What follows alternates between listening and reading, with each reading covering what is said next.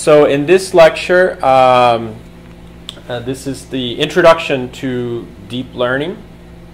So this ties in the book to chapter 4, and so I will be going over the main ideas of deep learning, basically. So the learning outcomes for the student, students will have a better understanding of deep learning approaches. So today the focus will be on intuition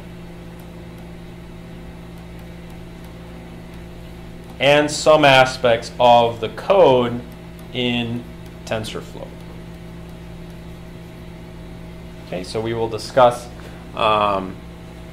those main topics. So for this module, we will use basically Linux, Python, sklearn, and it'll be our sort of introduction to the TensorFlow framework. TensorFlow is really a library for Python. So, Python is our programming language, right, that runs on the Linux environment. We are still going to be using sklearn, although TensorFlow has its own versions of a lot of the sklearn functions, basically. So, but this is a new library that gives us the capability to develop deep learning algorithms, basically deep neural networks. This was developed by Google. It's been out since about 2015, so it's been out for about 4 years now. So in another video, we will go over how to install the software on the computers, but nowadays it's pretty straightforward to install TensorFlow. There's basically two things you have to consider. Basically if you're installing for CPU or GPU, and that's really the difference. So if you're installing for GPU, you have to include the CUDA libraries. All right, but otherwise, if you're just installing for CPU, you don't really need to use CUDA. All the information about TensorFlow is located at this website. That's the tensorflow.org website, basically. All right, so as we have seen in machine learning, basically whenever we're developing code, one of the main things we want to focus on is have the appropriate libraries, right? So the libraries make our code very easy. So in previous sklearn libraries, we've already talked about, for instance, all of these. As can be seen, all of these are sklearn libraries that have to do with the evaluation, the metrics. So we have like recall, F1 score, precision, the confusion matrix, accuracy. Right? And so all of these we can still use in with TensorFlow, right? So now, why am I doing this? Why not, let's say, use the precision and recall from the TensorFlow library instead of using it from the sklearn library? Well, I'm trying to follow the sequence of the course, and since initially we covered sklearn, and you're more familiar with sklearn, I want to show that you can use both libraries together, and that way also we're only going to use TensorFlow at this point for the things that are specific to deep learning. All right, so anything else that's not specific to deep learning, we can just do in sklearn. Additionally, you can see here we have the trains test split. That's one of the same libraries we've seen before. Gen from text for reading in our data, NumPy, and we have pandas.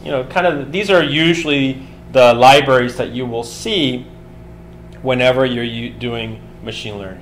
But now, if you notice, the key aspect that's very important here is that now we've introduced the TensorFlow library. So that's import TensorFlow as TF, right? And this allows us now to bring in, just by adding this one statement here, we bring in everything that we need for deep learning.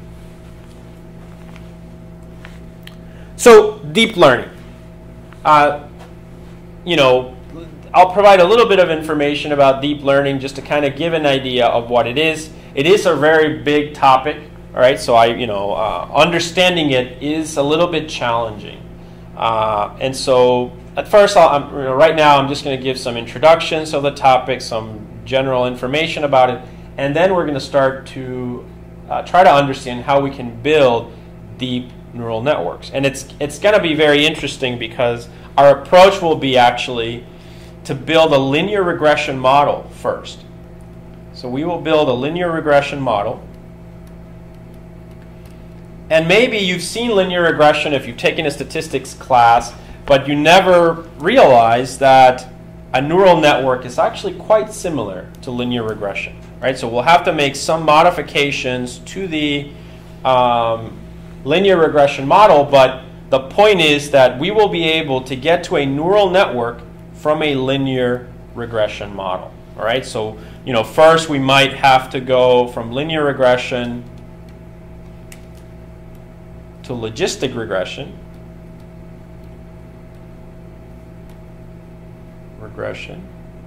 And then from logistic regression, we're going to go to just a regular neural network.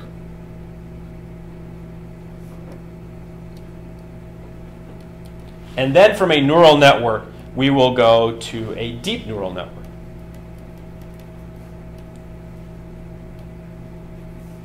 And so what's very interesting about this approach is that most of our time will be spent here, building a linear regression model and a logistic regression model in TensorFlow.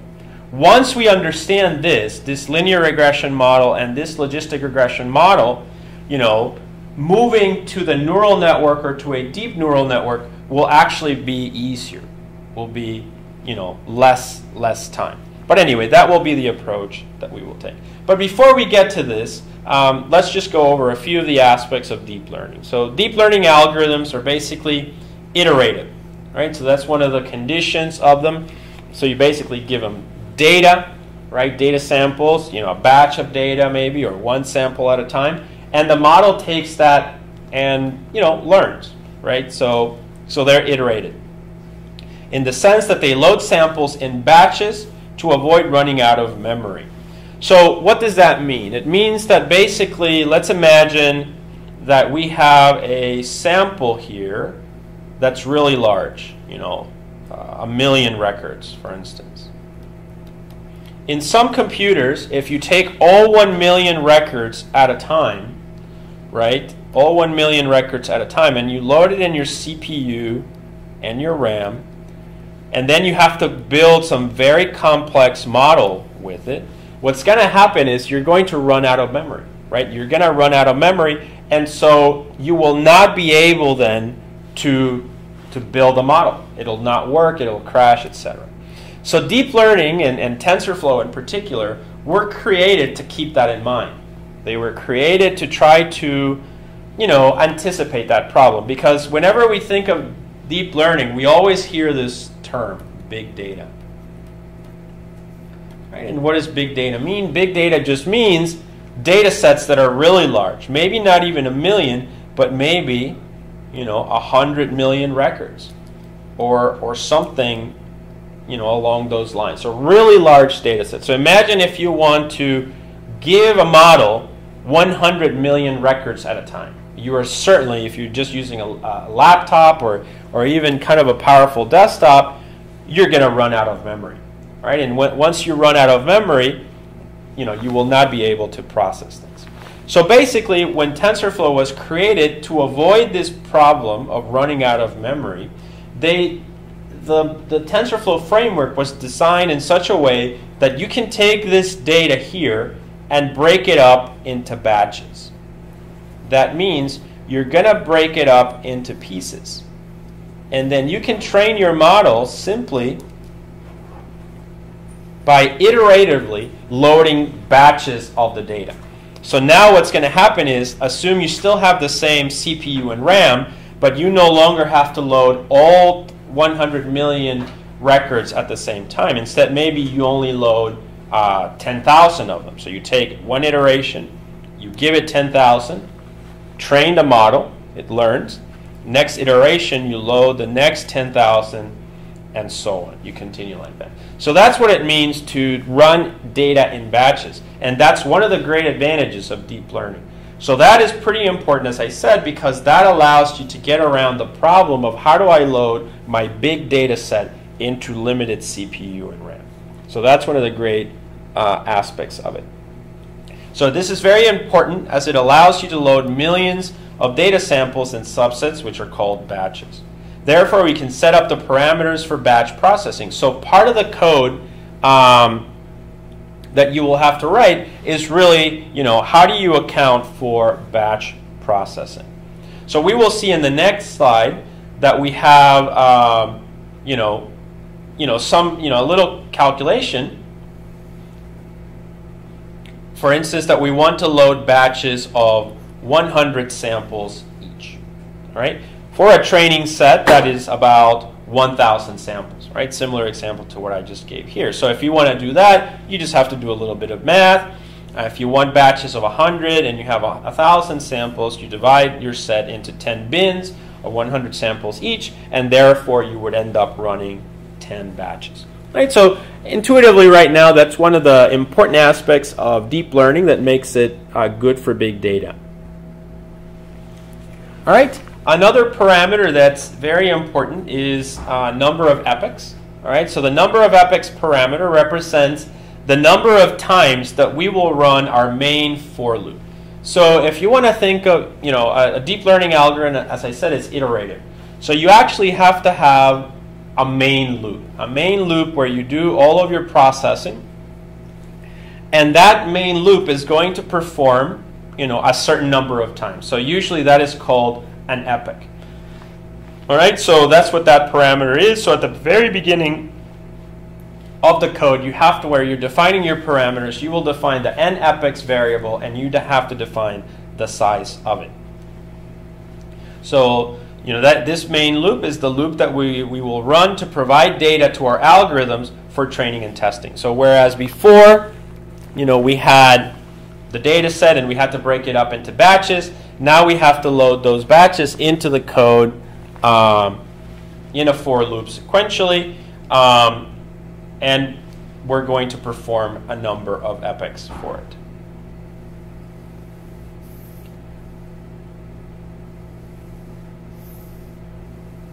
At this point, once every epoch that is occurring, that's where you actually have the optimization process, right? What we define in the model. All right, so the optimization begins to occur, which helps the supervised learning algorithm to learn from the samples. Okay? But we don't have. Let's not worry about this. Defining the optimization process is actually very involved in deep learning. We'll have to define 4 functions for this. So we will get to that. But in summary, though, we know so far that, for defining, let's say, our deep learning code, we have a for loop, so for I in range, n epochs,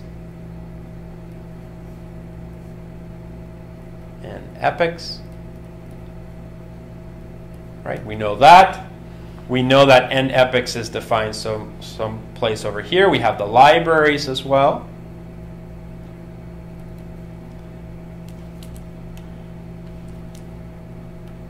N epochs. And let's say it's just some value like 10,000. And this is a value that you kind of have to play with. All right, so you have to kind of figure it out. And then over here, you're going to have another set of for loops that allows you to do the reading the data in batches. So something like for I, or not I, j, for j in batches, in range batches, right?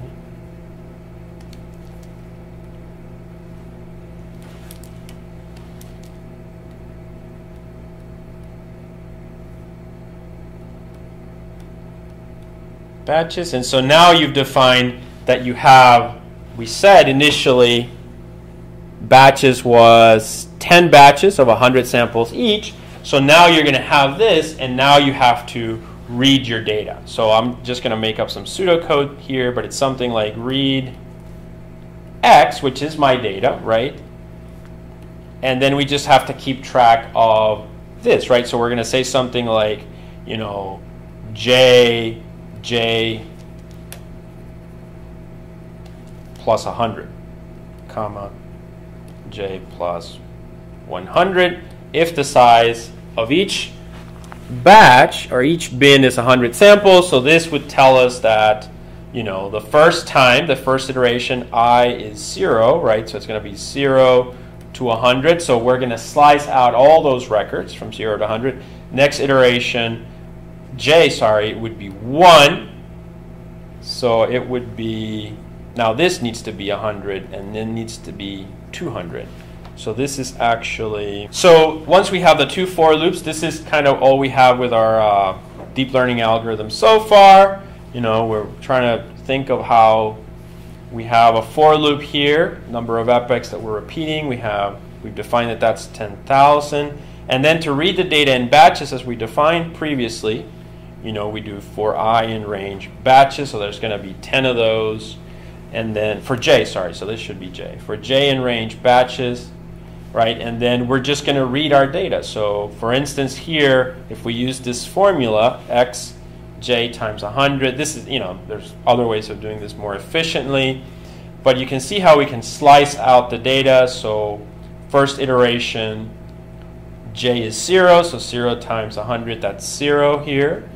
And then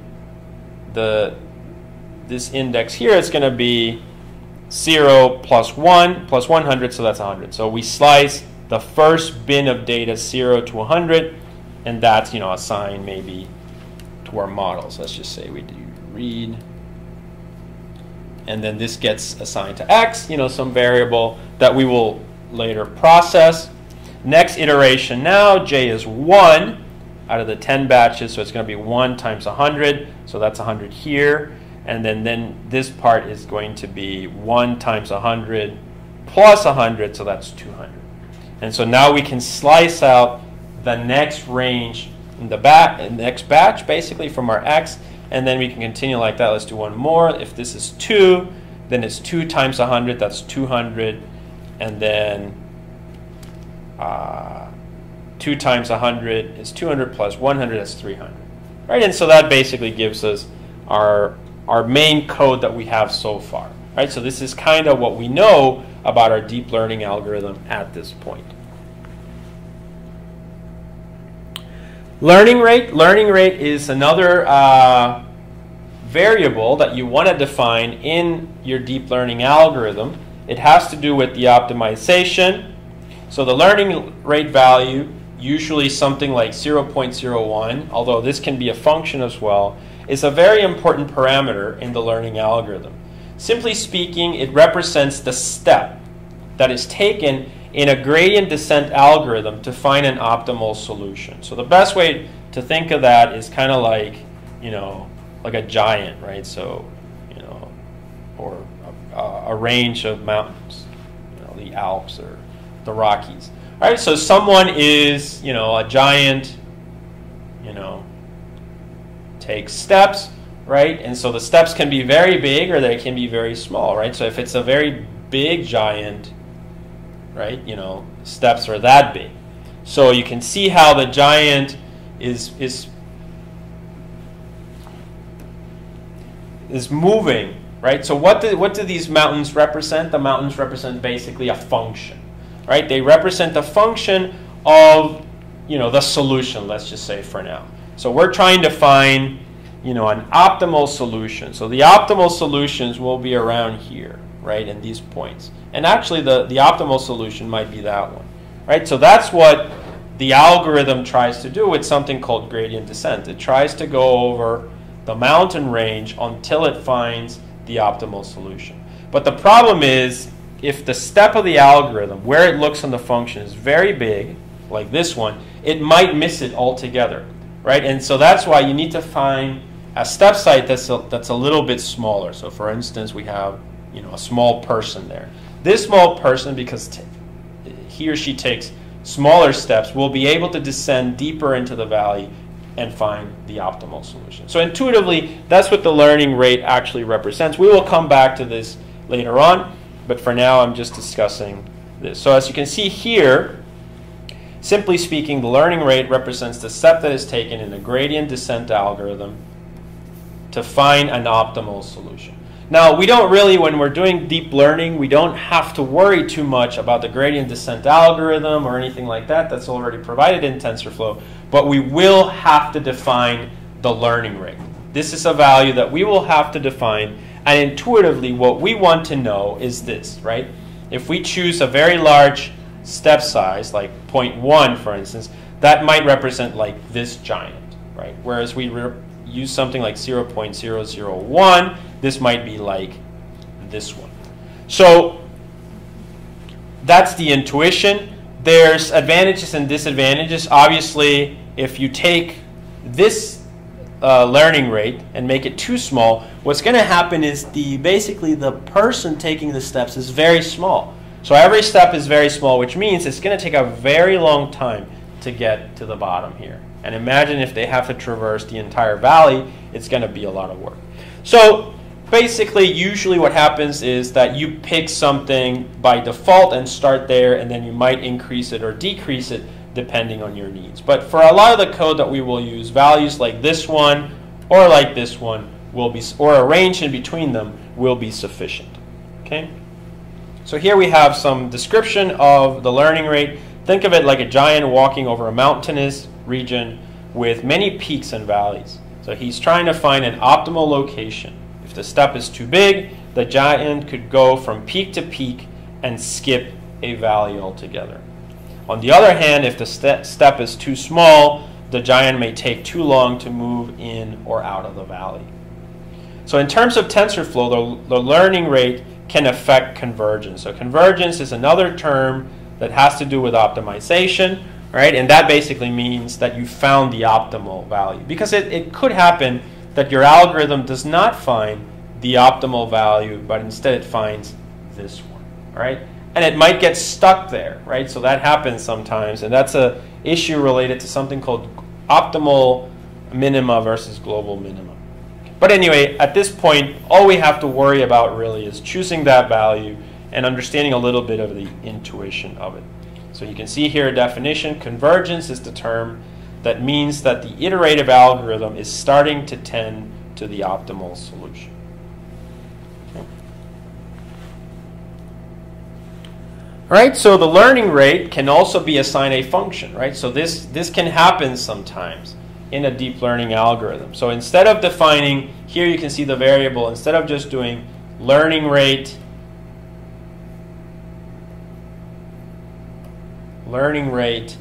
equal 0.001, right? We can also define it as a function. This is, you could argue that this is a smarter learning rate for a gradient descent optimizer.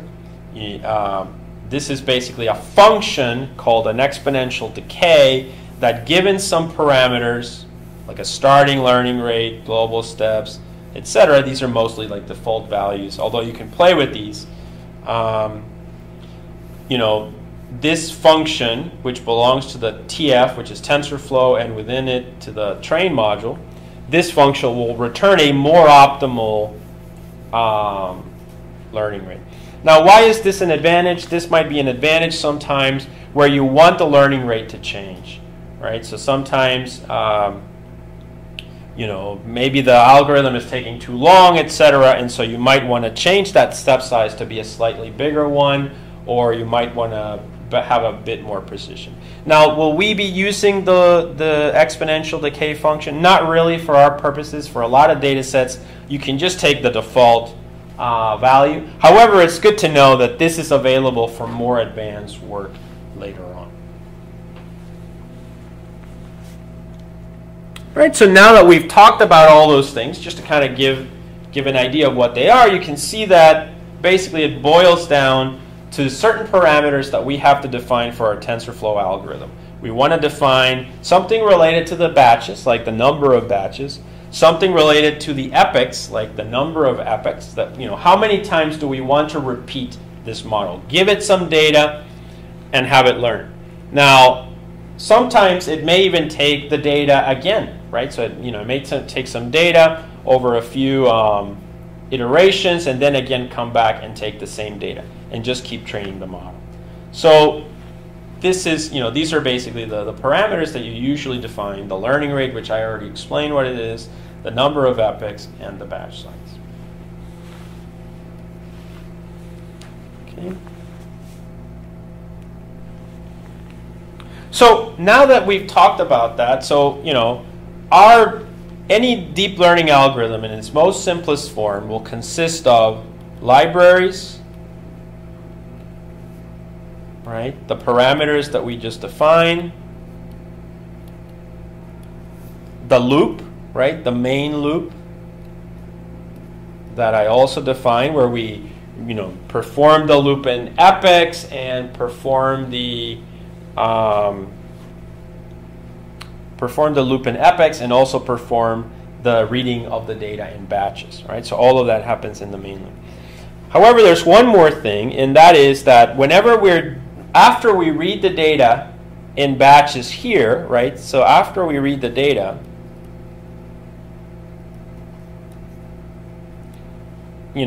that's where we now have to process the data, right? So we have to, let's say, model the data, right? And this step, model the data, actually is where you define the architecture of your deep neural network, and you do a lot of things related to your deep neural network. So this model data here could be basically one simple, function y, right? We build a function. But this y needs to be defined. Right? So we're going to define y here. And as I said, this is where we define what optimization we're going to use, what architecture we're going to use, etc. And so a lot of the work of building a deep neural network is done here. All right? Building our architecture and everything else. So that's what I would call the, this is the basic structure of it. All right, and you can see that here. So deep learning algorithms in TensorFlow consist of a basic structure. Right? Simply put, they have the main loop. You can see that here. That's the main loop. So there it is. The initialization section, which is, you could argue it's these, right? So this section here. The initialization section where you initialize the libraries and the parameters. So we have these two accounted for. The declaration of the main variables and placeholders. So that's going to be these, the x that we read here, right? So we need to define. So actually, somewhere in here, we need to have one more item, which is the declaration of the variables and placeholders. So x, tf dot placeholder. Okay, something like that. So this variable needs to be defined. All right. So actually, TensorFlow uses two elements. Everything in TensorFlow is actually a buffer in memory, right? A buffer, a matrix, or a buffer in memory. But really, there's and we'll see this in the next slides. There's a separation of these into variables and placeholders. Okay. And then finally, this part where we define the architecture would be the definition of the classifier to use. So let's just say classifier.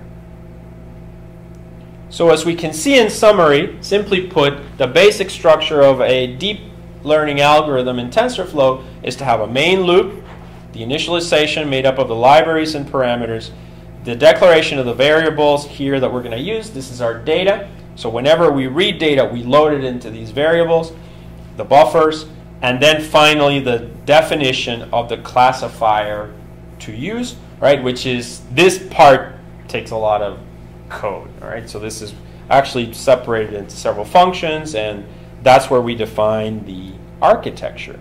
So whenever you think of a deep neural network, this is where you're building the hidden layers and all of that. So this is the and that's referred to as the architecture.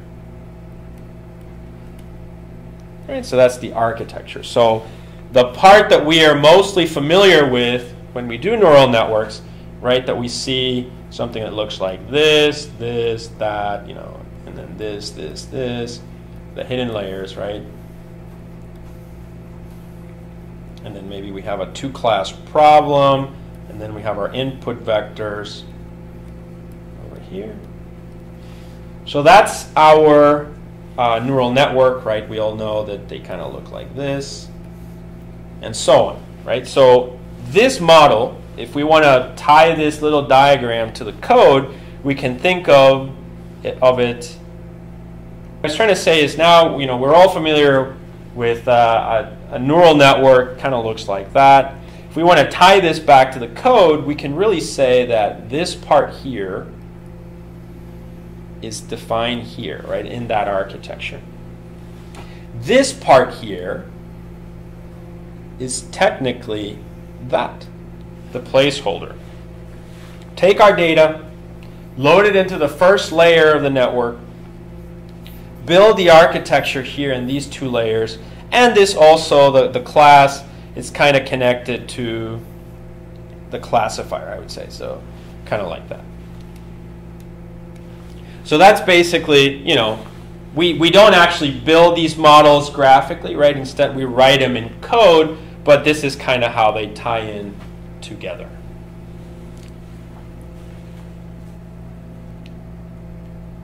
All right, this is another interesting graph. So going back to the epochs. So we'll see when we do our code that we can plot this graph actually as well. And it's very useful and very intuitive.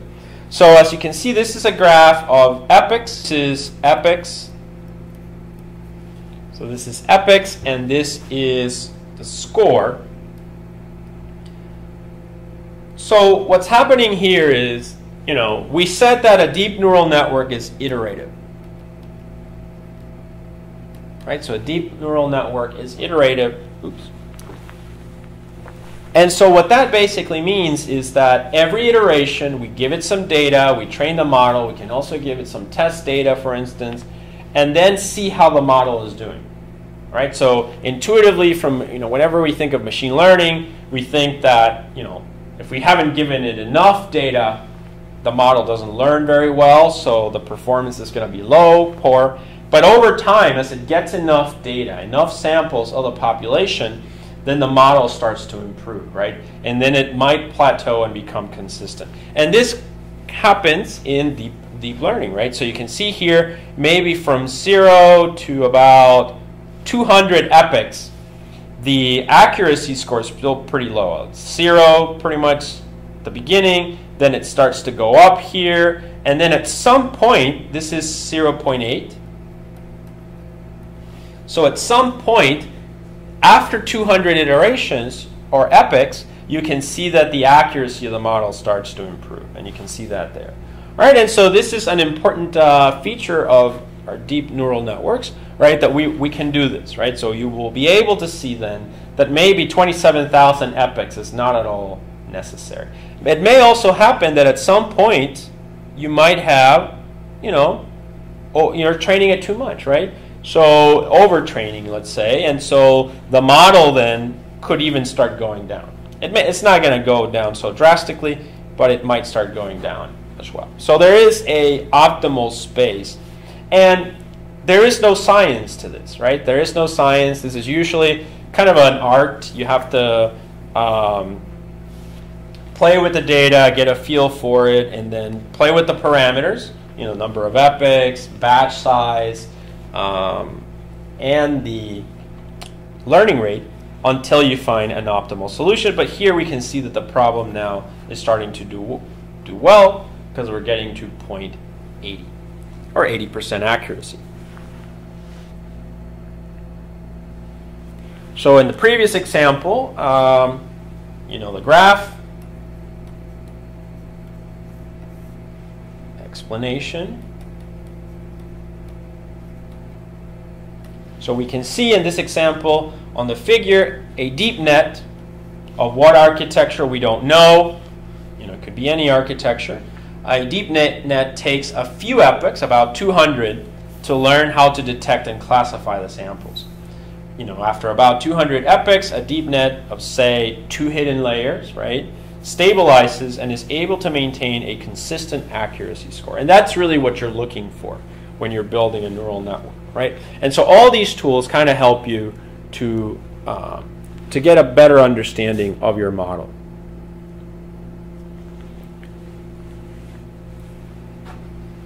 So what's it all about, right? So, so again, the focus here is not to discuss deep learning from the equations point of view, right? Not at all. I'm basically trying to give as much intuition, and I know some terms will become more familiar as we progress with them. But the focus here is not to discuss deep learning from the equations point of view or doing any derivatives or anything like that, or proofs. So those are all very important concepts, of course, but can be overwhelming when starting, right? So the idea is not to make this overwhelming. Instead, is to just write a simple machine learning algorithm or script. That's really ultimately the goal. So instead, I want to help the reader or the students in looking at these lectures and videos to write deep learning code with TensorFlow. Right? So that will be our main focus here. So most of these slides are not about going too in-depth into theory, but instead just to provide enough intuition to understand why we're doing things and to be able to write the code as simple as possible. Later on, as you write more code, and solve more problems, it'll become more obvious. Then the student will no doubt have many questions where the theory and fundamentals will help him or her to better understand and use the algorithms. And that will happen. So maybe like with that decay function, right? So you kind of get the idea of why the decay, but you might want to dig in more deeply and figure out how the decay actually works and where, that's going to tie into the theory and the fundamentals. But we are going to start simple, as I said. We're actually going to start with just a linear regression in TensorFlow, not even a deep neural network.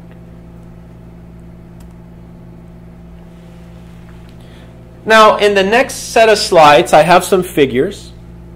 You can see this figure here and then this figure here, right? So these two figures are very important. What do they represent? We have samples that are red, and then we have samples that are blue.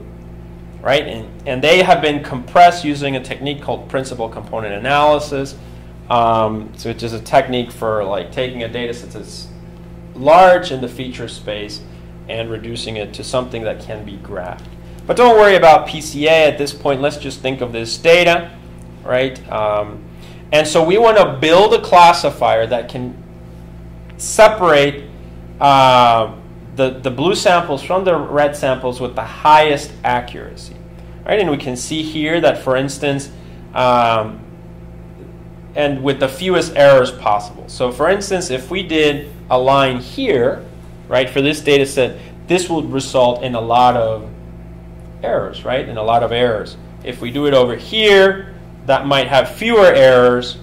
If we do it here, might be fewer errors. And if we do this curve like this, that might result in the smallest amount of errors, because as you can see, some of these are blue, and then there's few red, still quite a few, but very few red. So not as many errors as we could have if we had written the line here or somewhere else. So that's really the goal of a machine learning algorithm, is that you have data sets like this one, and then you want to, the model is really just this line. So everything that goes into building a machine learning algorithm, at the end of the day, turns out it's just a line, or maybe this curve that we see over here, this curve that's there, right? That's the model. And the objective is to build one of these three lines or that curve that allows you to build a model with the smallest amount of errors. Okay, that's basically the goal. So if we go back to the slides here, the figures below present some of the challenges that must be addressed when dealing with real data. Right? So, if you look at the IRIS data set or MNIST, those have been built, those data sets have been built for academic purposes. So that basically means that they've been built for academic reasons. They're easy to manipulate. The results are always high, high accuracy. But if you're dealing with, cybersecurity problems, or you have a lot of packet data, or you're looking at phishing attacks on email, or different kinds of data sets like that, the data is going to be noisy. It's going to have a lot of, things that confuse the machine learning algorithm. So it's not always as straightforward. And that's one of the challenges here. So, and that's why we build deep neural networks. So the idea is that, so basically we can divide a machine learning algorithm into two categories: linear and non-linear. Right? That's really what that means. Or that's basically the two categories. So what does that mean? It means that the classifier that we're building, it's basically a line, or it's not a line, it is like a curve, right? That's what that represents. So let's say something like logistic regression. I'm just thinking of one algorithm, logistic regression. This is one machine learning algorithm that is linear. It basically only builds lines. That's all you have. It's a type of hammer that just hits that type of nail, right? So it just creates lines. Whereas other algorithms, like a deep neural net or a neural net,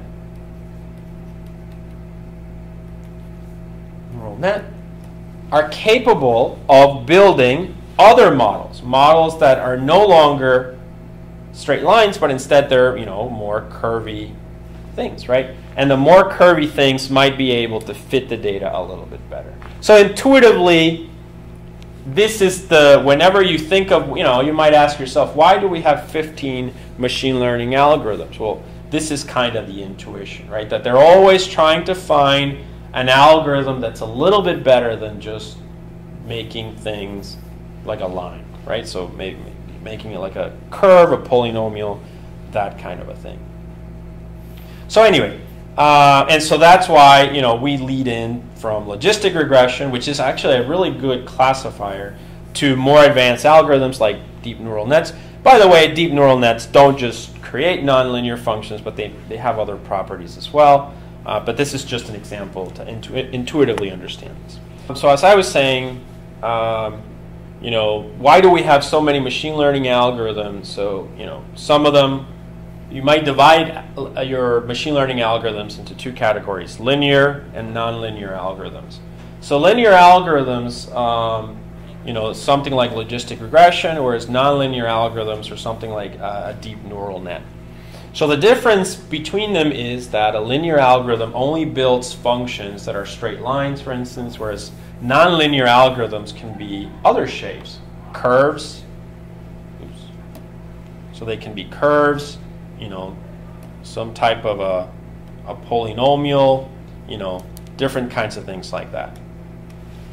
Right? So, and why is that important? Because not all problems are easy to classify, right? So it's not like every problem looks like this, right? It'd be great if all problems look like this, but that's not the case. Sometimes we have problems that might look like this.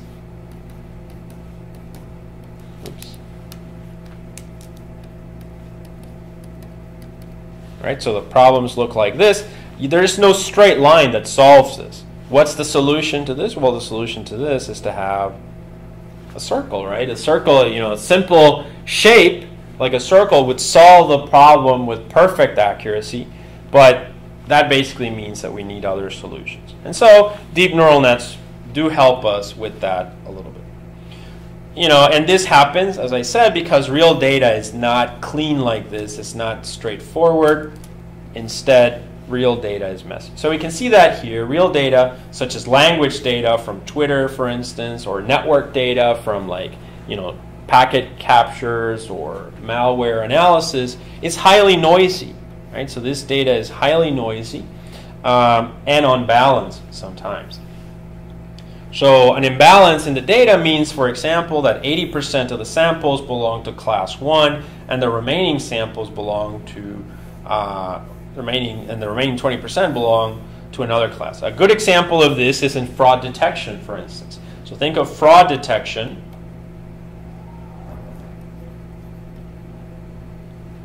So in fraud detection, what do you have? Most of the transactions will be just regular transactions, actual, business, valid business. Maybe even as high as 95% or more will be just valid transactions. And then maybe 5% or less will be actual fraud. So if you're trying to build a machine learning algorithm or a deep learning algorithm with this data, you're going to have what is called an imbalance. A high imbalance between valid data class 1 and fraud data class 2, for instance. Right? So that presents challenges in itself. So therefore, training a classifier to, say, perform emotion classification that is also highly imbalanced data can be a difficult task. In the next few slides, I have some data from Twitter. All right, the Twitter data is represented, and each sample in the data set had multiple features, but was compressed in a two-dimensional vector just for visualization purposes. But it still captures the main intuition of what we're trying to say. So you can see the data is actually here. This is, this just has PCA1 and PCA2, which are basically the two. We created a two-dimensional vector space, PCA1, PCA2, right, from a multi-dimensional space. So we may have had a multi-dimensional space with multiple features. We just compressed it with PCA to arrive at something that we can actually plot. But what we can see here is once we try to plot this data, we could, again, build multiple lines, right? We can build multiple lines there to try to separate the data. All right? Now, the problem is the data is highly imbalanced. We can see, for instance, that the red data seems to dominate the blue data. All right, so that might be, let's think of a fraud type of example where the red are the valid transactions and the blue are the fraud. So I say blue is fraud, and then red samples are valid transactions, or something along those lines. So what happens here is, first of all, you have a high class imbalance. Then also we have that the data is actually really difficult to separate because it's very, it overlaps basically. So we can see that there's like a bit of a cluster of blue around there, right? But we can't really build a classifier like this, right? If we're only looking at linear classifiers, we really only have the option of building lines. So we can see here, we might want to build a classifier that is like that. We would capture a lot of the blue. We do have some blue over here, so really, then if we wanted to build like a perfect classifier, we would want to do something like that, maybe like that, and like that, and then that one, or something like that, right? So that might be, let's imagine intuitively that that's the most accurate classifier. This one will still have errors, right? Because we can see within this circle, there's still red and blue mixed in. But that is the objective of a machine learning algorithm. We have our data, each one of these points is a sample in a vector space, and we are trying to build the best model or select the best model. So the yellow here is some kind of a model that we built. We could also build a model like that. We can also build a model like this, a model that's just a curve, etc. So whenever we're choosing a machine learning algorithm, ultimately, and we have a data set like this is what we're choosing. We're choosing one of these. So this might be logistic regression. This might be a neural net. This might be a decision tree. Right? But ultimately, all of these things are getting us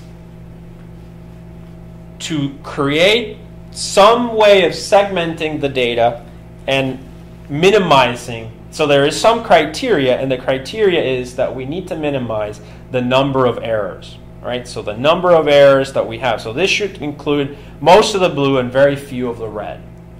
If we think of it in another way, I could build this model this model, the one inside, is actually a little bit more accurate than the other one. Why? Because it captures more of the blue and less of the red. So this, even though they may be very poor, even though maybe this one has like an error rate of 60%, this one may also have a very high error rate, but the error rate might be, let's say, 50. So we reduce the error rate a little bit, and so therefore select that between the two, this is the better one, right? And so ultimately, that is the goal of machine learning, right? And when we're trying to select the model. So that's what it's all about. So as can be seen, the data and the figures has a high overlap in the classes, and the data is difficult to separate.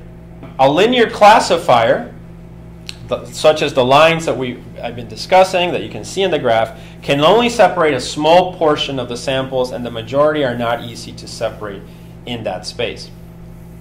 So you can see that here. So I can go ahead and erase all of this.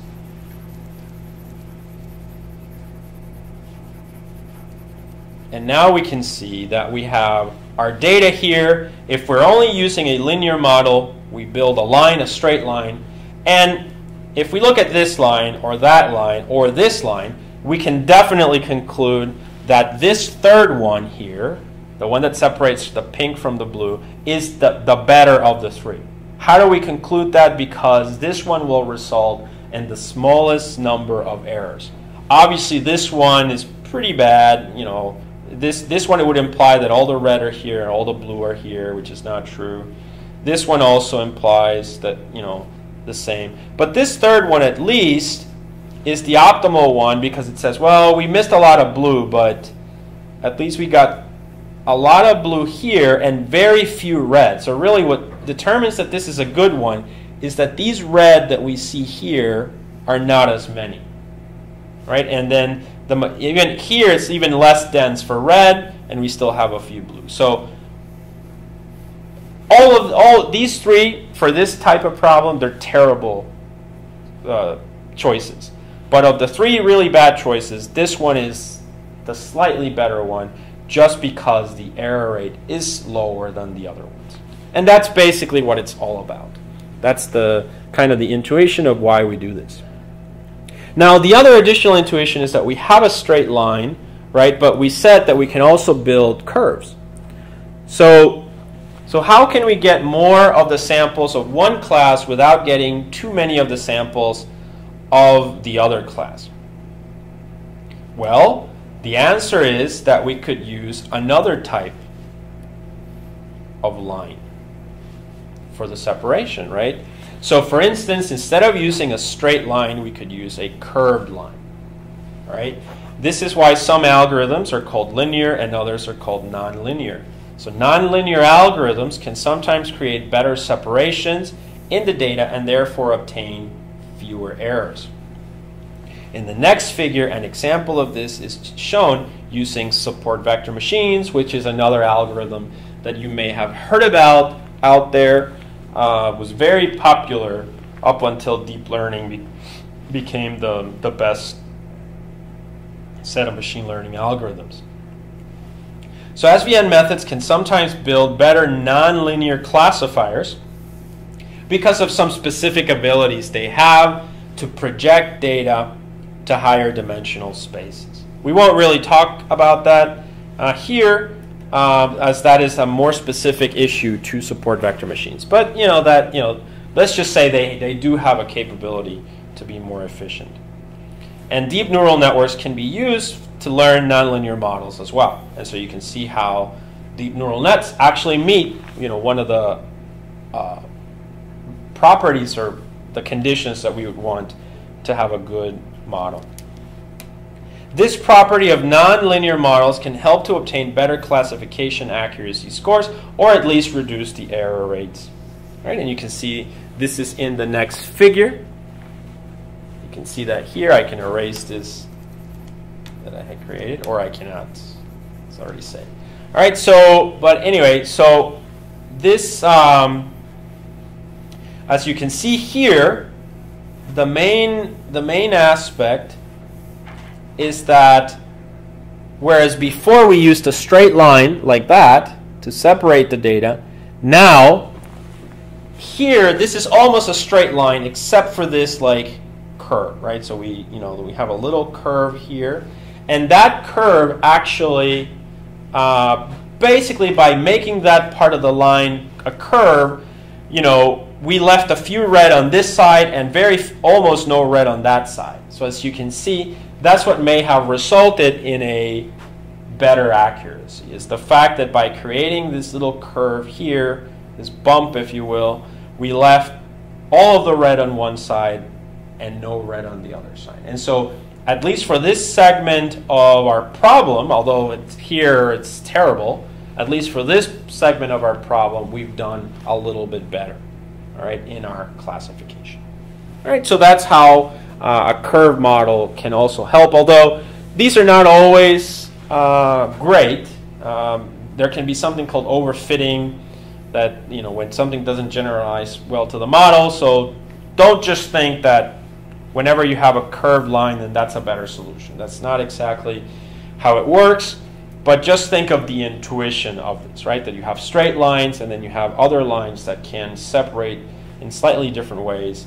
And so ultimately, though, it is up to the machine learning algorithm to, build the separation space, and then based on the results, you're going to know if it's good or not. You don't usually, so when you do machine learning, you're not usually going to visualize the data like this.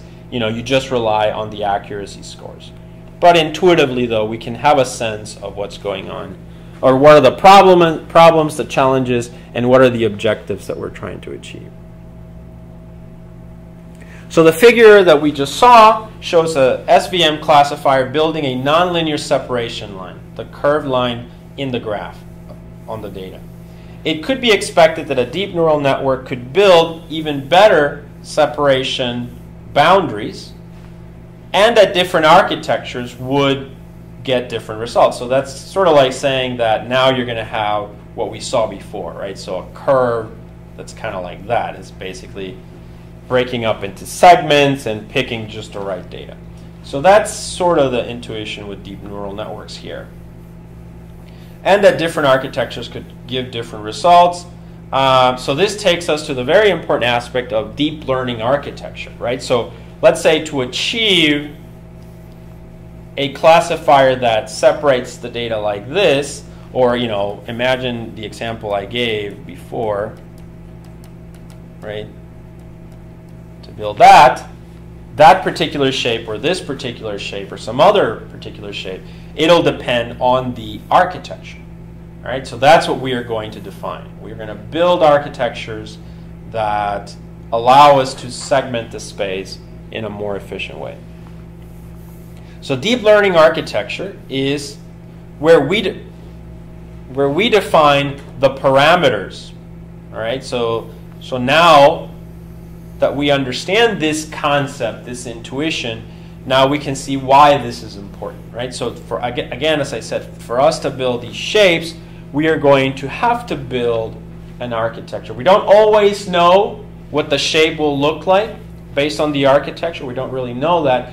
What we do know is that if I build this architecture, I get this accuracy score, and if I build this other architecture, I get this other accuracy score. So that's really what allows us to determine which architecture is better and which architecture is worst. So deep learning architecture is where we define the parameters, such as the number of layers, the number of neurons that define the deep neural network. All right, so that is to say that to build this shape, we would have to build 3 hidden layers, right, with, let's say, 128 neurons each, all right?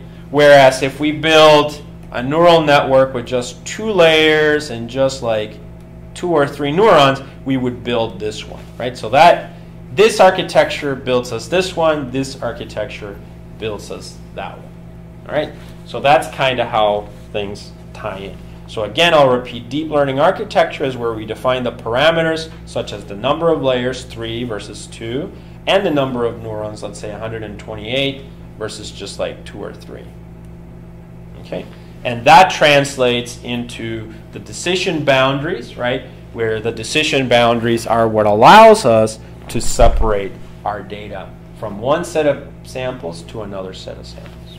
So you can think of this as the way that you construct the line that you want to build and use, right? Which is what I just said. So where the line, remember, doesn't have to be a straight line, but it can be lines that look like that.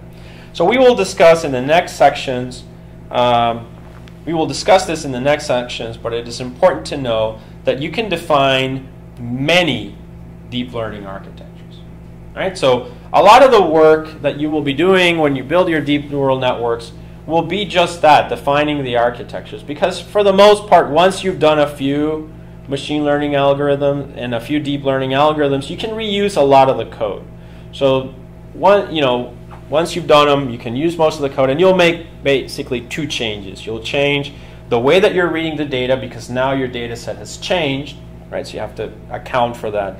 And then the architecture might be different because you might need different boundaries to obtain different results, right? So you'll play around with the architecture itself. So deep learning definition, deep learning systems are neural networks with many layers. So in this discussion, I'll provide a definition of deep learning. Right? So deep learning systems are basically neural networks with many layers, right? So where we define a neural network as usually a connection of neurons, right? You have 1, 2, 3 neurons, then you have 1, 2, 3, 4, 5 neurons, and you have 1, 2 neurons, right? And these are connected. So basically, these 3 neurons are inputs to that this neuron here, and then these neurons are inputs to the next one, right? So that's what a neural network is. And so these types of architectures are what we are trying to define, right? So deep learning systems are neural networks with many layers, right? So that implies really that now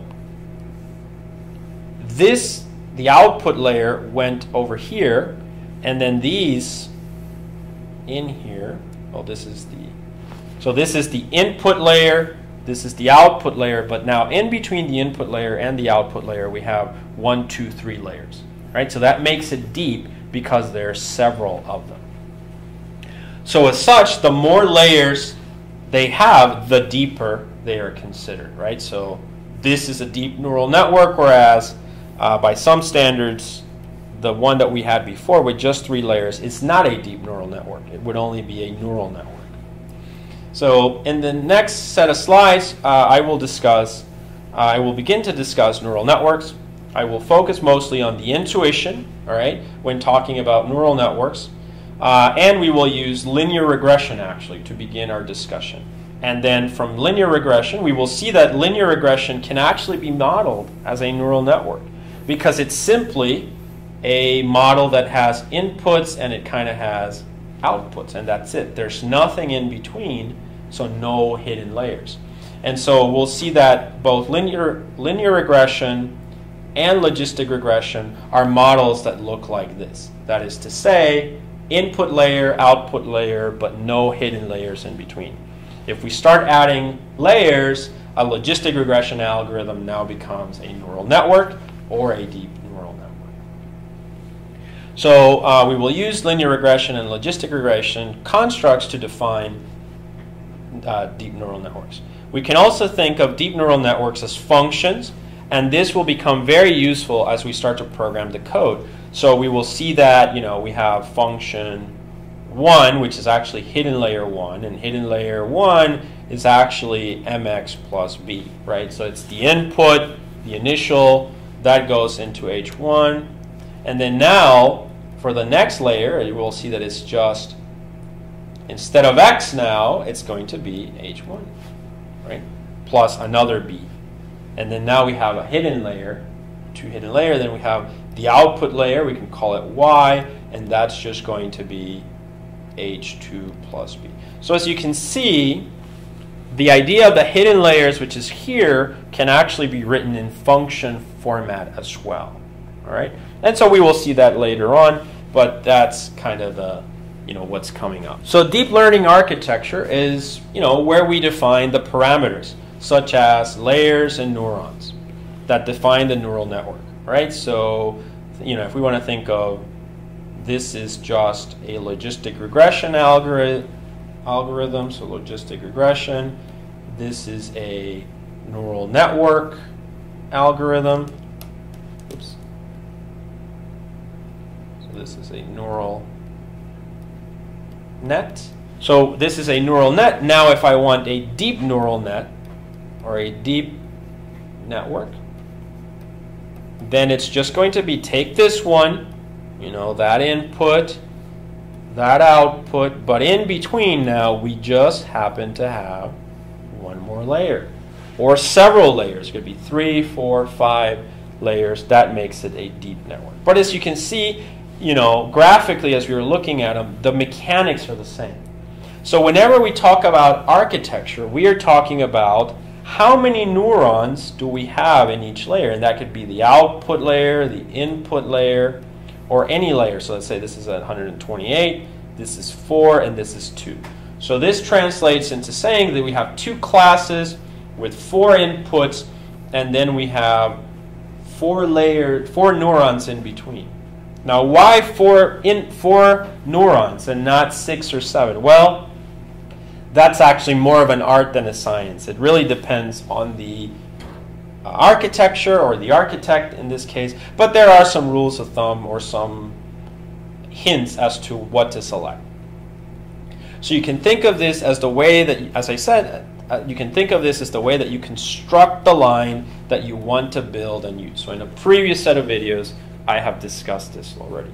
It is important to know that you can define many deep learning architectures, right? So that basically just says, yes, this is a deep neural network with 2 hidden layers, but, I can make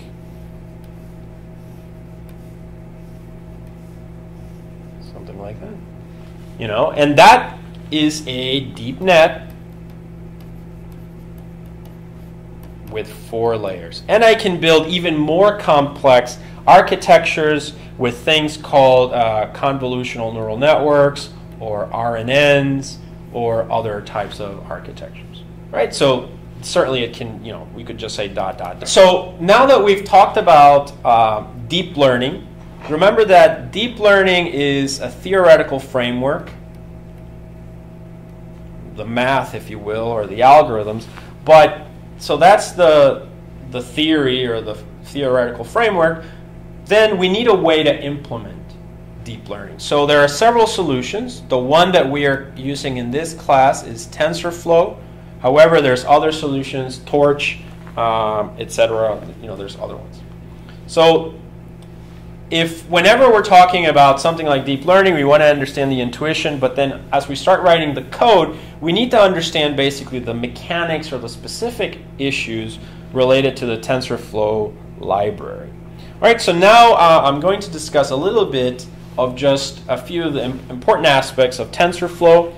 Hopefully once we have all this information, then as we start building our models with TensorFlow, it'll become easier. So the main idea with TensorFlow is that you need to define a graph.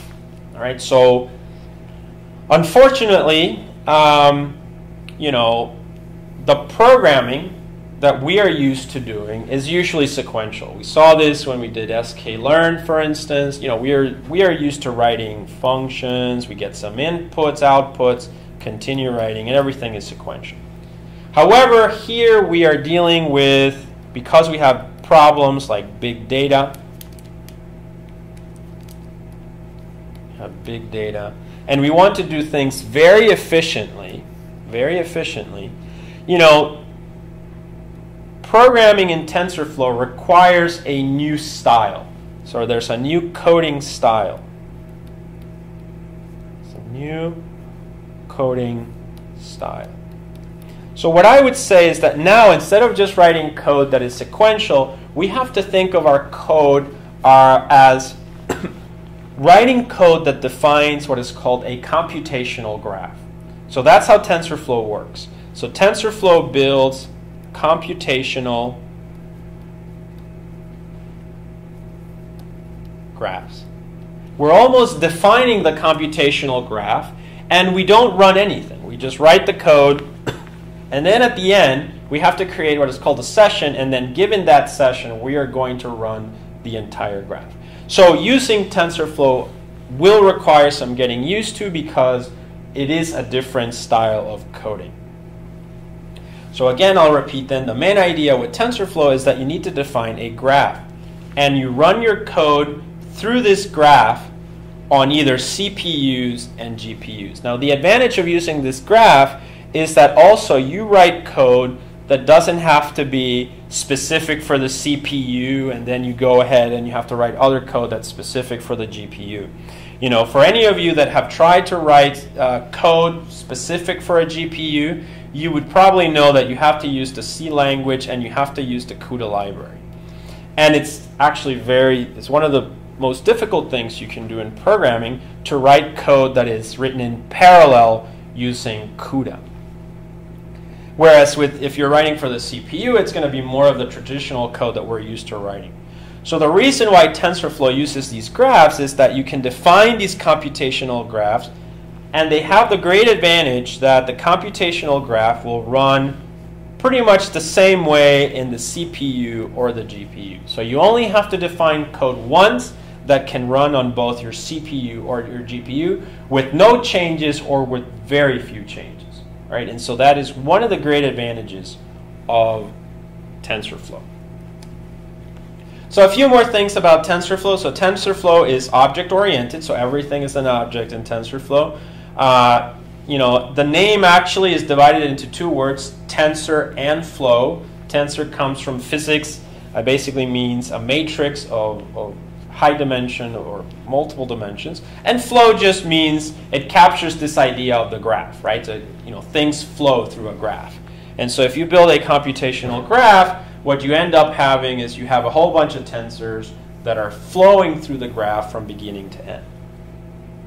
So tensors, this word tensor here, is actually a multi-dimensional array. So we know, for instance, that we can have a one-dimensional array, we have, you know, two-dimensional arrays, we can have a cube, you know, which would be a three-dimensional array, and then we can have a hypercube or cubes that are of higher dimension space. And so those we just called multi-dimensional arrays, or guess what?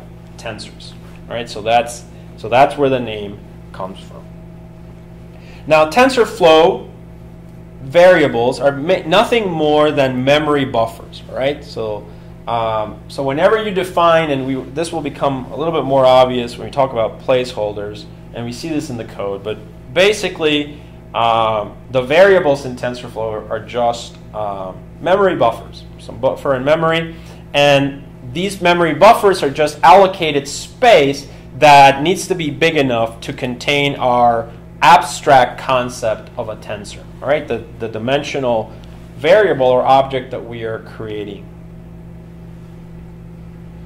So another thing about TensorFlow is because it's object-oriented, the main object in TensorFlow is TF. So whenever we did import TensorFlow as TF, we are going to use TF to reference TensorFlow. And we call elements from TensorFlow by referencing this object. So for instance, if I want to call something like the definition of a variable placeholder, I can just say tf.placeholder. So that'll become more obvious later on, but this is pretty common. When you see this, you know you're looking at TensorFlow code. So as I said, in TensorFlow, you need to define a graph and then run it. So those are the two things. So you know, you do everything in Python. You don't have to worry about CUDA libraries. You just install them. If you have a GPU initially, everything should work if the configuration is done correctly. Then you start writing your Python code, and the first thing you do in your Python code is write or define the graph. So you want to define the graph, and then you run it. Nothing runs until you call the graph with an object called a session. All right, so that's kind of how TensorFlow works. You create these sessions, and then the sessions run everything. TensorFlow gets its name from the fact that data is stored as tensors, and the tensors flow through this graph. So that's kind of intuitive. So here's our very first TensorFlow code. All All right, so this is the hello world of TensorFlow. You will find this everywhere pretty much, right? And so this is the simplest code that we have to do, that everyone sees basically when they're building TensorFlow code. So how does it work? Basically, let's break it up into sections that are common. You'll have your imports and libraries, right? Then you have the session, right? So that's another element.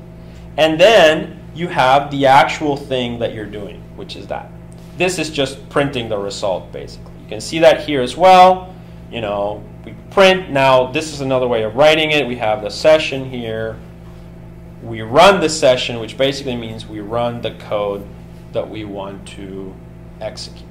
All right, so those are the important elements. So session, the code itself, and the libraries. So let's now go through this line by line. All right, so we can see here, the first line is import TensorFlow as TF. So that's pretty straightforward. You bring the library TensorFlow, and you're going to reference it by TF.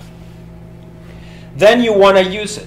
All right, so TensorFlow is object-oriented, so it's got modules, functions, etc. So here we use tf.constant. All right, and constant just means that it creates an object that is always going to be a constant. And what does the constant contain? It contains the word hello, comma, TensorFlow, exclamation, in that little phrase. That gets assigned into the word hello. But here's the tricky thing, okay? So most of us, if we've never seen TensorFlow before, after we do the second line, we will want to do something like this. Print. Oops, sorry. We will want to do print hello. Right? You'll want to do that intuitively because you know that usually works in Python. However, this will not work with TensorFlow. If you do this, it'll give you an error. Because what this represents is that you started building the graph, but you have not run the graph yet with session. So you didn't run it yet. And so it doesn't exist, and it's definitely then, here it's going to give you an error. So instead, if you want to print hello, what you have to do is you have to next create the session. So you're going to do session equal tf session. All right. Once you have the session created, then you need to run your graph. Now, where is the graph? The graph starts at hello. Hello is like the root node that you can, because if you call hello, hello is equal to this, so it's going to reference the entire thing. So now you do session.run hello, and then the result of that can be printed, and it will be hello TensorFlow. All right, another example of this with the same code is you create A and B, TF constant 10, TF constant 32. If you try to print B, it's not going to work. All right, so once again, it's not going to work because you've only defined the graph, but you haven't run the graph yet. Instead, what you can see here is we can do print session.run, and now we've added this new element. So another way of writing this could be that I could write y tf.add a comma b. Right, and then here, instead of having this, I can just say run y. So that might be a little bit more consistent with the previous one. So what I'm doing here is I'm building the graph. So I have A and B, which are 10 and 32, two nodes. And then these two nodes, A and B, are added together by using, oh, this should be TF. By using tf.add. So I call the TensorFlow module. From within it, I call the add function, and I add A and B together, and the result is there in y. Now, I still can't just do print y. I have to do session run, so I run the graph, which basically means I call y, which ends up calling A and B, which are these two, and then it executes the entire operation. So once I do session.run y, I have my result, I print it, and this should be equal to 42. Which I believe is the answer to the universe, right? So, all right. So anyway, so that's the result of adding those two numbers. And that's basically our first TensorFlow code. So in the previous code, we initialized two variables, A and B, add them together. Additionally, we initialized the session object with session equal tf.session. What is important to note here is that whenever you reference an object in TensorFlow with tf, such as initializing the variable A, you are actually adding elements or nodes to the graph. So that's really what you're doing. You're defining the graph, constructing the graph. The graph does not get executed until the command session run is called. So if you never call it, you only define the graph, but you never actually ran the graph. And the graph can be seen in the following figure. All right. So the previous code, if you remember, we had the constant A, the constant B. That basically represented this node and that node. And then we created the Y, which was really tf.add of A and B, right? And so that's this node. So you can see how this node now gets added to the graph. And then you have your output, which could be the Y there. Right? So you can see that. And so that code that we previously defined actually translates into a simple graph that looks like this. Right? And that's how TensorFlow works. Right? So you're building graphs. So it's a little bit more difficult in that sense that you always have to make sure that your outputs become inputs to something else until you get to the final solution. So in its simplest explanation, this is how TensorFlow works and how you create TensorFlow graphs. So in this segment, I will discuss how to load your data into your TensorFlow code. All right, so we're going to take, for this very simple example, the Iris dataset that should be familiar to everyone by now if you've done the lab assignment. So just as a reminder, the Iris dataset has 4 features, right, and 1 class. So it's really a dataset that looks like this.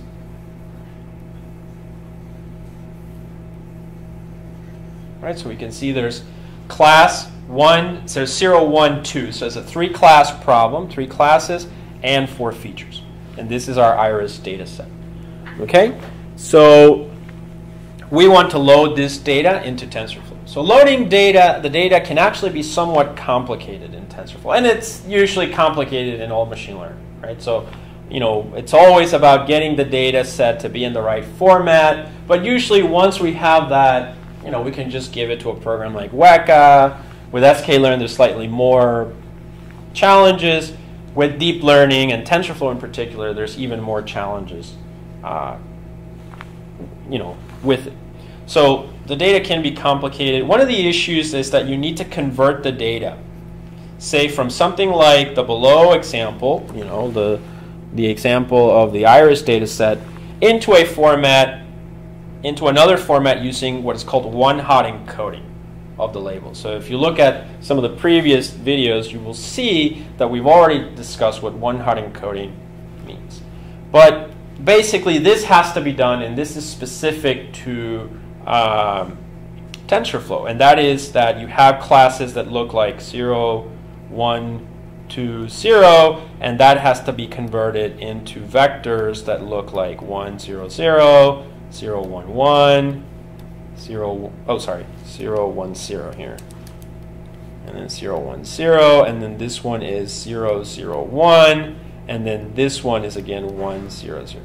So that's what one-hot encoding means, right? We have to go from this, so we have to take this column of the class and we have to slice it out of the matrix, and then we have to take that sliced out vector basically and convert it into a matrix of size, whatever this is, n by 3. All right, so that's one of the challenges of it. So this can sometimes be complicated and can cause problems when writing your algorithms. So as we know, Iris, the previous data set, has 3 classes, 0, 1, and 2. The other 4 columns represent the features per each sample. They're like the, Iris is plants, so it's the size of the plant, etc.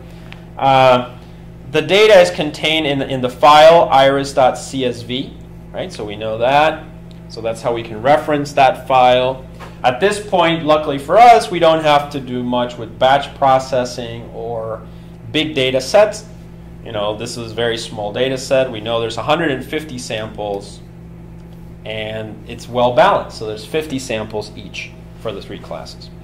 So for this, we'll just take something very easy from the NumPy library. We'll use the load.txt function to obtain the data and to load it into a NumPy matrix. Remember that NumPy we defined as something similar to, for those of you familiar with MATLAB, it's just a library for performing vector and matrix operations. Notice that the file has a header for the class and the 4 features, right? So it has this header here. And so we will have to do something about that header to delete it.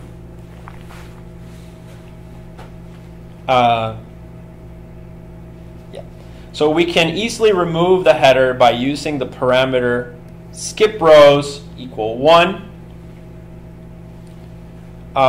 in the numpy.loadtxt function. So we've seen this already in one of the previous labs with sklearn, but you know, this is an important aspect in loading our data. So we can see the code summarized here. So to load the data, we will create a NumPy matrix fNumPy. Let's say we open data iris.csv. We tell it to read the data. We use the numpy.loadtxt function. We're going to read fNumPy, which is this one. We say that the delimiter is commas because it's comma separated, and we skip the first row, which is the one that contains the headers. So now we have our data in matrix data. So if you remember, we saw in the data that the first column is the class. So class 0 is the, or column 0 is the class, and then 1, 2, 3, and 4 are the feature columns, right? So we want to slice this out in such a way that we get all the rows of 0 for the class, and then these 1, 2, 3, and 4 columns, all of them for the data. So that's what we want to do here. And so quite simply, we take matrix data and we do this. This is called slicing, if you remember, when we add the colon. You know, so we do colon, that means all rows, and then we say comma from 1 to 4. So that basically means that that's all the features. So that's why this gets assigned to the X value. If we knew the next one, for matrix data, we take all rows by indicating colon, comma, and then we just pick one column, which is 0. That is the class, and that gets assigned to Y. And so now we end up with our X and our Y data, which are really the thing that we need to perform our analysis.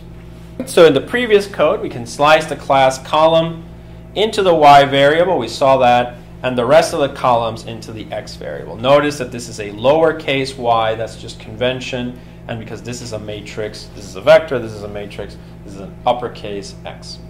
When slicing a 2D matrix, such as matrix ij, we specify the number of rows with I and the number of columns with j. So we can also specify ranges by doing the following. So for instance, matrix 2 to 5, that would mean rows 2 to 5 and all the columns in those rows.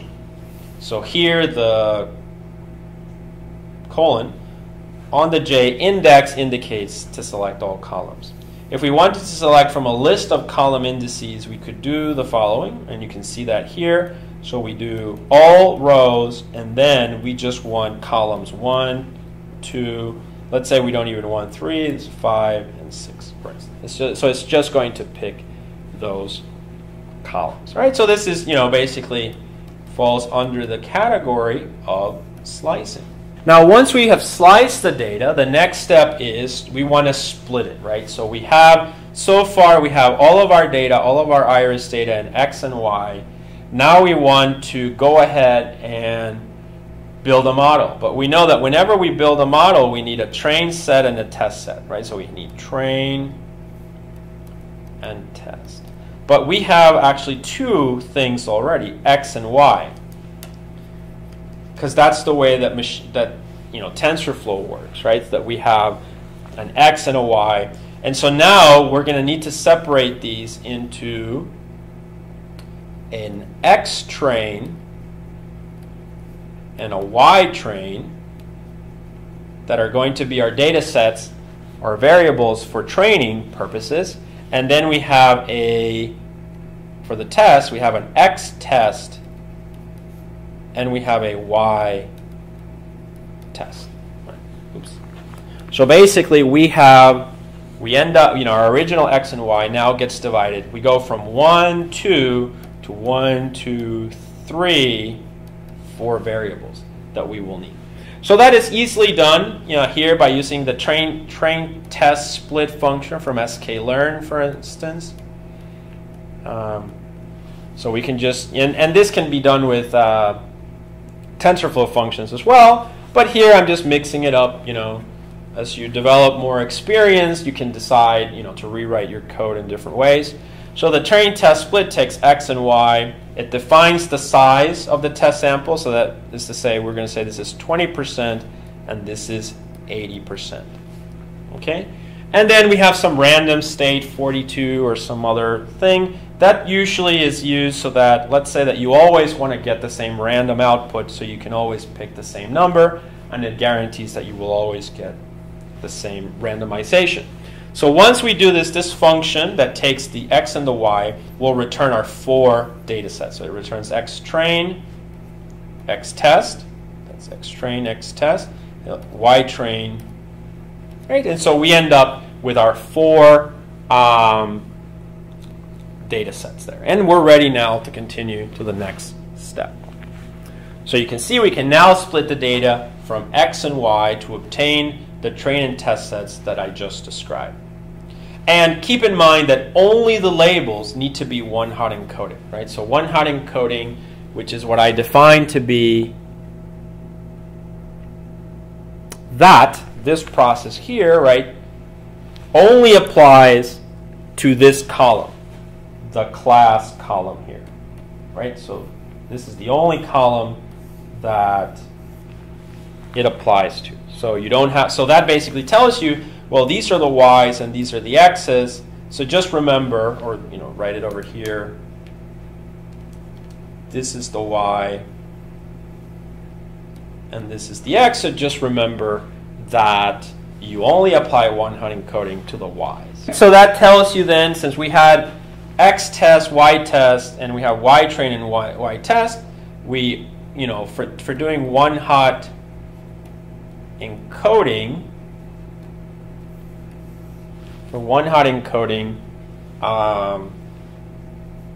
we only need to apply it to the Y, so Y train and Y test. So we take Y train and Y test, use some function like in a previous video I described how to create your own one-hot encoding function, so you can use that one. Or TensorFlow does have some very nice built-in one-hot encoding functions, so you can use those. So from Y train and Y test, now we get the variables Y train one-hot and Y test one-hot. So remember, whereas Y train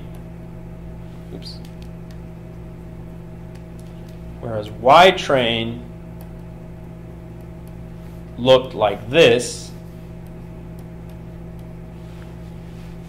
Y train one-hot now looks, it's more of a matrix, so it's going to look like 1, 0, 0, 0, 1, 1, 0, 0, 1, 0, 0, 1, 0, and then this one 0, 0, 1. So that's what you get by doing that, right? And that's just a specific thing that you need for TensorFlow to work. Okay. So in the code above, we take the labels Y train and Y test, pass them through our one-hot encoding function to produce the new variables Y train one-hot and Y test one-hot. Now, whenever you want to visualize your data, let's say that you want to see what it looks like, you can do the following. You can visualize the new one-hot encoded vectors by running the following. So we do a print statement. If you're using Python 3, it would be something like that, right? So print Y train 1 hot, and then notice it's a matrix so we can slice it. So this slice means what? We take from 0 to 20, right? So that's the first 20 rows, and for all of those we look at all the columns. So it might be that your data set is really large. You only have 3 classes, let's say, but you don't want to look at all of them, right? So for instance, Iris has 150 and 3 1-hot encoded columns. So this would give you just the first 20 rows and the 1-hot encoded labels in there.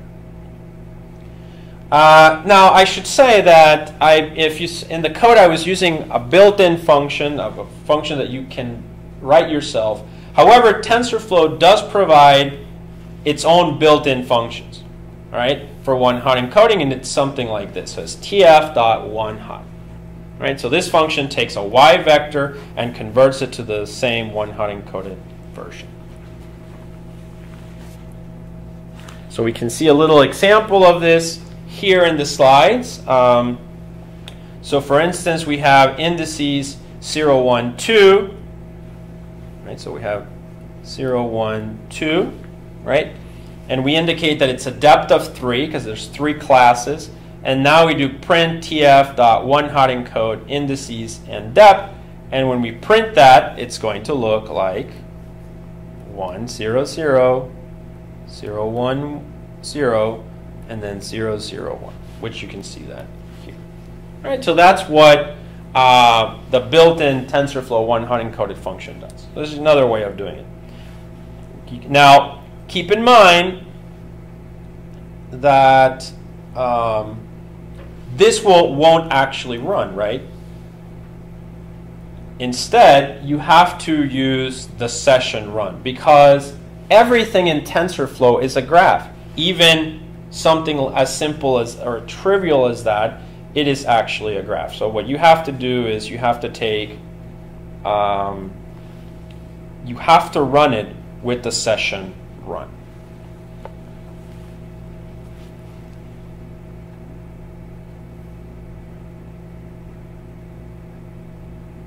Now, as an exercise for you, go ahead and, for the student, try this in your Python code and see what it gives you, but it should be pretty obvious what it does. Okay. So now that we've completed everything, we have our data, we have our X train, Y train, X test, X train, Y train, X test, Y test. We have our 4 data sets, and we've done everything. The next step in the process is to scale the data, scale the X data. So scaling the data basically is, let's say you have port numbers and protocols, right? So as features. So you know that port numbers go from 0 to 65,000 port numbers, but then the protocols that we're using only go from 0 to, let's say, 20. So what happens is, and let's make this a little bit more obvious, is that you end up with something like this. Right? So this axis here is much, much larger than this one. So it kind of overpowers the entire, and it makes it seem like this one is more important than, say, this feature over here. So you never really want that. Instead, what you want to do is you want to have something where the scales are the same for everyone. So maybe scale everything between 0 and 1. Right? So you map everything like that. And so that's called scaling. So I always recommend scaling the data. In all machine learning, whether deep learning or regular machine learning, you should always scale the data. So I suggest running your data with scaling and without to compare the performance of your classifier. So let's see if you forget to scale, are your results slightly worse than if you actually scale the data. So usually in practice, though, you will notice that convergence of your deep learning algorithm and the classification results can be better with scaled data. So again, TensorFlow has its own scaling functions, but for our purposes, we can continue to use sklearn's function, which is standard scaler. So we can call this, scaling or That's the name of our slide. All right, so now we have the code here. All right, so after we've done the previous step of scaling our data, there's a few other things that we can look at. So for instance, we want to know, let's say that you write code that you want to use for several data sets. So you always want to have a simple function that tells you how many features you have and how many columns, or how many classes. Right? So in that case, let's call it A and B. So A is the number of features, and B is the number of classes. So for instance, for the MNIST data set, which has 9 digits, it would have 10 classes. And 4 features, 4 iris, and 3 classes. So how do we do that? All right.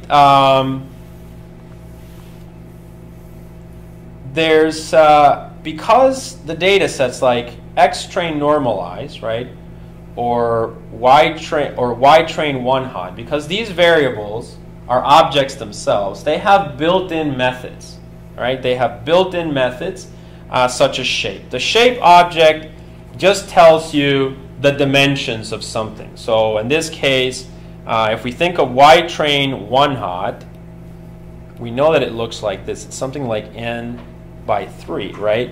So if we say that I want shape 0, then it's going to give me n, basically. If I say that I want shape 1, it's going to give me basically 3. So the shape 0 represents, usually what we think of as the x-axis, and then this one represents the y-axis, for instance. So if you're thinking of something that looks like that. Right, so in this case, if I say Y-train one-hot, shape 1, I want this. How many columns does it have? So I know it has 3 columns, therefore B will be 3. The same applies for X-train normalized. So if we think of X-train normalized, it has, again, n samples, and we had F1, F2, F3, F4 for the iris data set, right? So if I say X-train normalized dot shape 1, shape 0 would be this one, it would give me n. If I ask for 1, it will give me the number of columns here, which is 4. So A was 3, the number of A was, oh sorry, B was 3. B was 3, right? Because I looked at Y-train, one-hot, shape 1, 3 columns, right? So the 3 classes. And now I'm looking at A here, which is X-train normalized. So this is, let me just say this is Y, and this is X, right? So that's the one. And so for this one, X-train normalized, I ask for shape 1, which is this one, and so it's going to give me the count, 1, 2, 3, 4, so this is going to be 4. Okay? And so now I have basically my dimensions for my data set. By looking at the one-hot encoded matrix for Y and the standardized or normalized X-train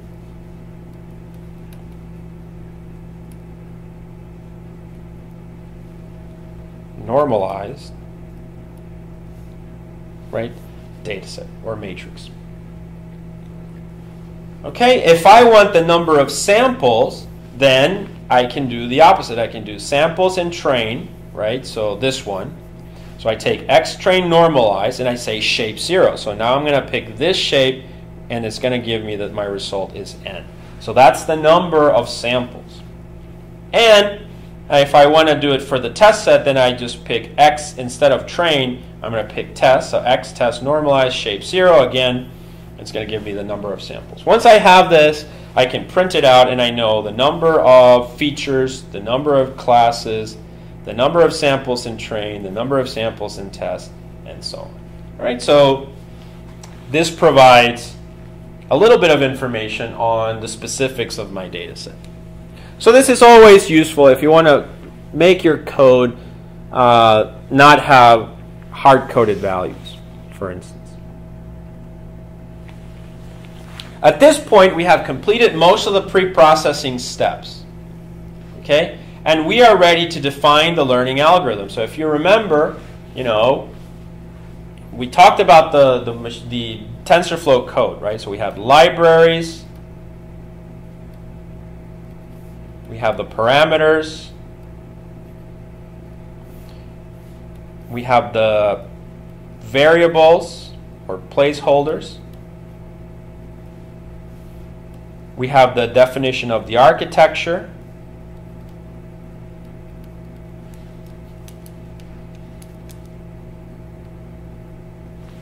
right? And then we had the main loop, which consisted of what? Reading the data